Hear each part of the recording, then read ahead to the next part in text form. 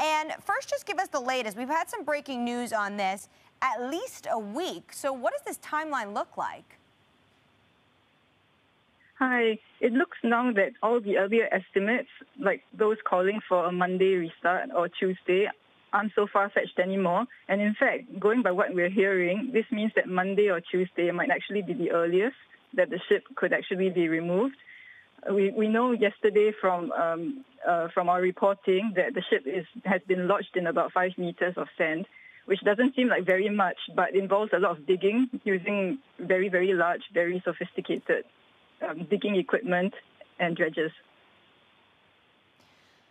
And walk us through what happens now for the other ships that are now blocked. And if this is going to take not just days, weeks, do they start to contemplate that costly detour of not going through the Suez Canal and instead going around Africa?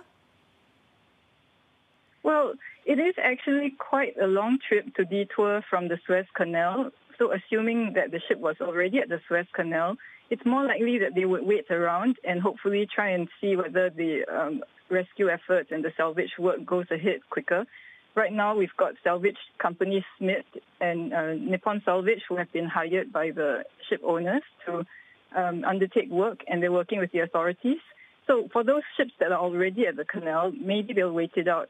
But equally, those that haven't reached the Suez Canal and are coming from places like the U.S., where we're seeing corn shipments being diverted, and from Europe, where we're hearing about container vessels being diverted down to Africa, all these are things that companies are starting to think about and starting to do.